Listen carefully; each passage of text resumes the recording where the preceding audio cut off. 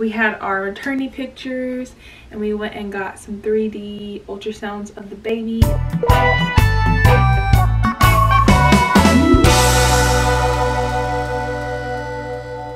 Hey guys, welcome back to the channel. Today I'm here to give you a 35-week pregnancy update. If you're new to the channel, hello, I am Demacy and I started this channel with my husband Ethan way back in the day whenever we were in college and first started dating, but we never really updated on our channel or anything until now whenever we started our little family here. So we are trying to post regularly, at least once a week. 35 weeks pregnant. The baby is the size of a honeydew melon. He is between 5 and 6 pounds. But I had a doctor's appointment yesterday and he is measuring at 6 pounds, so he is on the larger side. I mean, he's about average, maybe just a little bit above. My appointment, as I said in my previous update, I've been struggling with high blood pressure, chronic hypertension throughout this whole pregnancy, and I've been on watch for preeclampsia. So far, everything has still been good. My blood pressure is still running just a tad bit high, but not too much. I've been having weekly appointments and ultrasound, so I've had non-stress tests, which I explained. They monitor the baby and just to see if you have any contractions, and they monitor his movement just to see how his heartbeat is. In the ultrasound, they look to see if he's practicing breathing and if he is moving. So you pretty much, it's like a 30-minute time frame that you go for the ultrasound, and then they try to catch his breathing and then try to catch I think 6 or 7 movements within the 30 minutes. So far those have been good. Like I said, I am being induced at 37 weeks, so week after next on that Monday the 16th, we will be at the hospital in labor. Well, I don't know if we'll be in labor yet because we're going in the evening. They're gonna put a gel in there. So by the 17th for sure I will be in labor. We are definitely going to try and record that, but I don't know how much. I gotta see how the camera policies is. I think it's kind of crappy if they don't let us record our own delivery, because I mean, people want that for memories and I definitely do. So my labor plan for that is they offer a laughing gas, which is like 50%, I forgot what the gas is, and a 50% oxygen. So they pretty much just give you a mask and you take a hit of it whenever you need it. So that's the route that I'm going to go. If I need any pain management, because I am being induced with the Cervidil and then with Pitocin. So hopefully I'll just need a little bit of Pitocin and then the labor will progress on its own. But of course we'll see how that goes. Baby is definitely still head down. He is putting a lot of pressure on my area, like I said before, so that's good. Hopefully I will dilate some. They will check at my 36 week appointment, which is next Friday, and we'll see how that goes. My mom will be in town on next Friday, so that's exciting. And then my dad and my sister are coming that Wednesday after, well, the following Wednesday.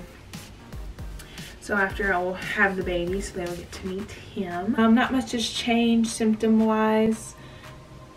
Just more discharge because I guess he is putting pressure down there. And my cravings, I mean, they're still there. I mean, the same ones, the Chick-fil-A and the bagels. Haven't really craved anything weird. I've been wanting sweets.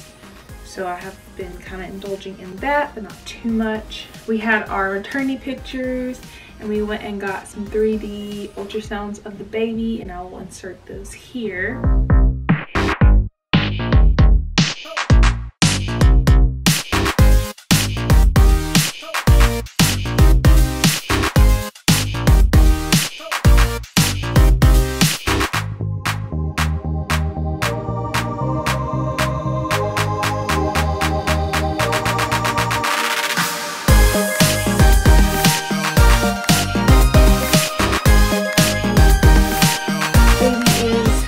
So cute. We could see all his little features, and the ultrasound tech was super nice. We only did a 10-minute session, and we were supposed to get a few pictures and a CD of whatever video and stuff that she got while we were there. And she was so nice. We were there for, I'd say, about an hour, because since he's so big, he's like bundled up and his hands and feet were in front of his face. So she really had to like push on him and like get him to move. And he eventually, we got some nice pictures. She had us go and get something to eat and then drink a soda and then come back, and we got one good picture of his, like one clear one of his face, which was so cute. I will show you my bump. Definitely feel like it has changed a lot in appearance. As you can see, I feel like you can definitely tell that he's dropped. I feel like before I was carrying a little bit higher. To me it feels a little flatter, and smaller. But I guess it's normal. It's the bump from the front. My belly button is like pokes out, but not really the same amount. This way. So yeah, this appointment I had the Group B strep test done. If you're a mom, you obviously know what that is, but I won't get into too much detail. I'll just say that if you do test positive for it, then during your labor you'll have to have an IV, which is transmitting antibiotics into your bloodstream so that it doesn't cross over to the baby when he is coming out vaginally. I'm not sure what the results on that are yet. I'm guessing they'll tell me that when I go to my next appointment. At my next appointment, I will be checked to see where I'm at cervix wise and dilation wise, so we'll see how that goes. Hopefully I'll be dilated, just, you know, just some kind of progress, so that way I'm not going into labor with a super thick cervix and it takes forever for labor to start. So cross your fingers on that for me, please. And yeah, so again, no symptoms of preeclampsia besides the high blood pressure, obviously. So I'm still in the clear for that. The doctor that I did see is the one that's going to be delivering me on that Tuesday, and he let me off without any blood tests this week because everything has came back fine so far. So he's like, if you feel like you need the blood test, then we'll do the blood test. And I was like, no, I think I'm okay because there's no protein in my urine or anything. I was just like, if I start getting headaches or something, obviously I will call and let you know. So that has been good. So yeah, we'll have a baby in less than 2 weeks now. So that is really crazy. We're in the process of cleaning up our apartment, getting everything packed. We got our baby bassinet and our stroller and our car seat. I will show you guys that because I definitely want to do a baby haul after I get all this stuff just straightened up.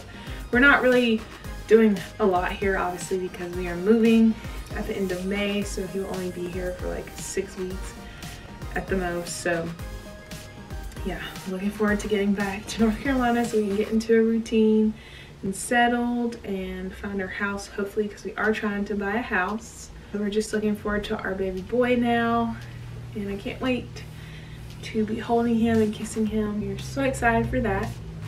But anyway, I just wanted to say thanks to everyone that has subscribed to our channel. I noticed that we've had a few more subscribers and a few more views, so thank you so much. I'm so excited that you guys decided to join us on this journey. And if you're just coming across this channel, across this video, please consider subscribing. I hope that you guys will continue to join us, and we will talk to you soon. All right, see ya. Bye.